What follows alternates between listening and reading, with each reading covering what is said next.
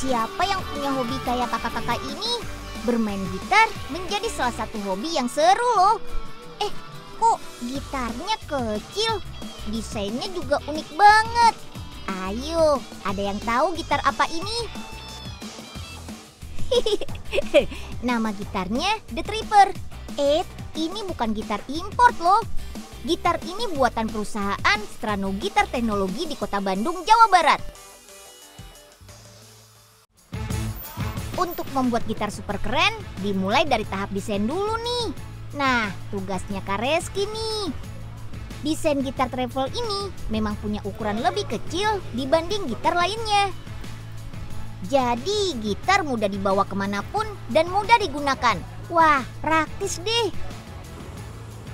Ada Raka dan Raffi nih, mau ikut bantu gambar pola ke kayu eswoodnya. Kayu eswood ini berasal dari luar negeri, biasa digunakan untuk bahan pembuatan gitar. Siap deh, gambar pola selesai, tinggal kita potong. Potong mengikuti pola ya.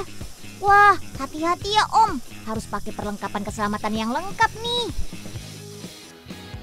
Oke deh, sekarang satukan dua bahan kayu seperti ini. Lalu lem dan tekan biar merekat. Sip deh. Nah, baru kita lanjut ke pembuatan pola di atas kayunya. Pembuatan pola ini lebih rumit lagi. Harus presisi atau pas dengan desain yang sudah dibuat. Sekarang saatnya menyambung badan gitar dengan kepala gitar. Beri lem, lalu tekan biar menempel. Gitar nggak akan lengkap nih kalau belum terpasang sama strip gitar. Strip gitar ini yang menentukan nada. Pelan-pelan ya pasangnya. Jangan terlalu dalam atau terlalu longgar, karena akan mempengaruhi suara gitarnya. Sip deh.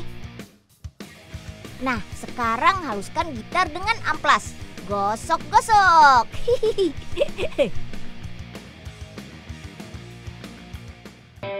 Yeay, yeay, yeay. Yeay, yeay, yeay, yeay. Yeay. Yeay, yeay, yeay. Dasar bocah setengah mateng. Kok mati? Nggak tahu apa Pak Oga lagi sakit gigi. Aduh, Pak Oga, kenapa dicabut Pak? Lagi seru-serunya juga. Kamu nggak tahu Mbol kalau Pak Oga lagi sakit gigi. Siapa Malah suruh main sakit musik gigi? kenceng-kenceng lagi. Ada apaan ini? Kok Pak Oga sama Embul ribut-ribut sih? Ini Nyil, Pak Oga. Embul kan lagi latihan main gitar buat konser besok. Ini nih Den, Pak Oga kan lagi sakit gigi. Jadi kalau denger suara kenceng makin sakit Den. Aduh. Oh ya sudah. Kita pergi aja deh Pak, jauh-jauh dari Embul. Ayo Pak. Biar makin menarik, kita cat dulu gitarnya. Jenis catnya adalah cat kayu. Biar hasil catnya bagus, lakukan 4 kali pengecatan ya. Butuh waktu 2 hari sampai cat benar-benar kering nih. Wah, untungnya sudah ada yang kering. Oke deh, lanjut ke perakitan yuk. Mulai dari perakitan senar, bagian alat elektroniknya seperti pengatur suara, headless atau ujung gitar, baterai gitar 9 volt, dan pemutar volume. Wah, keren banget kan gitar travel The Stripper ini. Gitar ini sudah dipatenkan loh.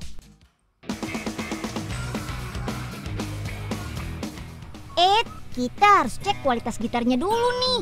Nah, sudah ada Om Willy tuh, salah satu gitaris terkenal di Kota Bandung. Oke, come on, mainkan gitarnya Om. Wih, asik banget. Suara gitarnya keren kan? Harga gitar ini mulai dari 2.300.000 sampai 2.700.000. Penjualannya juga sudah sampai ke luar negeri loh, seperti Amerika, Jerman, Australia, dan Turki. Mantap! Asik, Devinta sudah siap nih dengan gitarnya.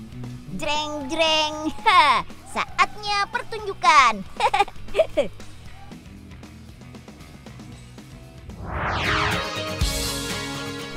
Segarnya makan es krim teman. Bisa mengurangi terik matahari siang hari ini nih. Rasa dan teksturnya yang lembut bikin lidah bergoyang dan membuat kita ketagihan nih. Jangan salah, sebenarnya ini durian loh.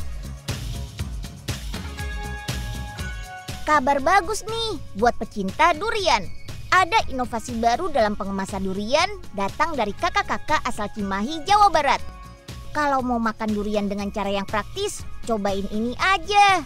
Durian beku dalam cup. Praktis, mudah dibawa, tapi rasa tetap asli durian. Nah, buat yang gak suka makan durian secara langsung serta membuat tangan jadi lengket, boleh dicobain nih. Kemon, langsung saja lihat pembuatannya.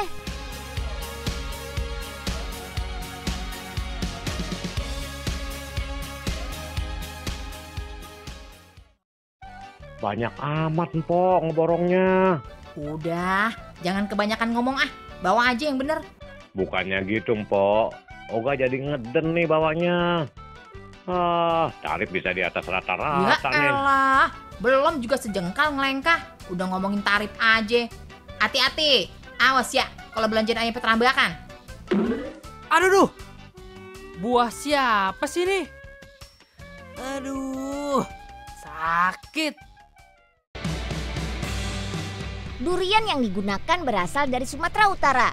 Jenisnya durian sidikalang yang mempunyai serat lebih tinggi dan agak pahit. Tapi justru rasa pahit ini yang dicari karena bisa menciptakan rasa yang pas ketika dicampur bahan lainnya. Sip, daging durian harus disimpan dalam freezer sampai minus 30 derajat supaya bahan baku tetap awet sampai 5 bulan.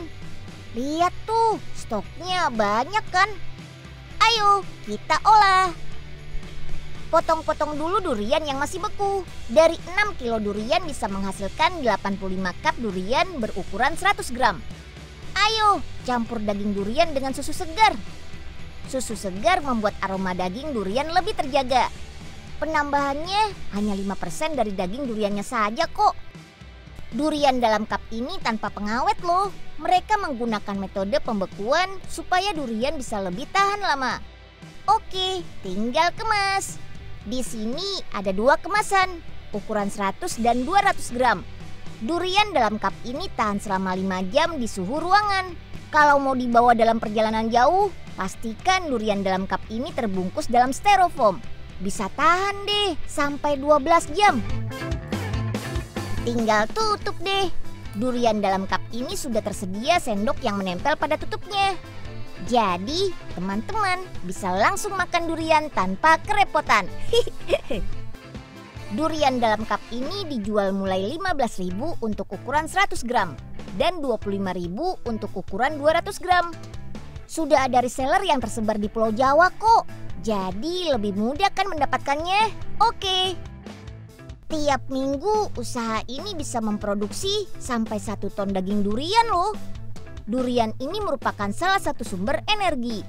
Dalam 100 gramnya mengandung nilai energi sebesar 520 satuan kalori. Tapi kebutuhan energi tiap orang berbeda-beda teman, tergantung dari berat badannya. Oh iya, selain enak dimakan langsung, menikmati lezatnya durian bisa dengan kreasi macam-macam topping loh. Mulai dari roti pandan sampai kacang hijau. Jadi deh, sop durian, yummy. Lokasi sop durian yang terkenal ini berpusat di daerah Bogor, Jawa Barat. Tuh, sudah ada Lulu dan Esther yang mau ikutan bikin. Tempat ini sudah terkenal dengan menu sop durian sejak 2013 lalu. Sampai sekarang sudah ada 35 cabang di Bali, serta beberapa kota di Jawa dan Sumatera. Wah, pasti banyak peminatnya tuh. Nah, kalau Lulu lagi bikin sop durian buah, ada campuran buah lainnya seperti melon dan apel sebagai pelengkap durian. Harga sop durian di sini mulai dari 14 hingga 38 ribu rupiah. Wih, pada lahap kan? Siapa yang mau coba?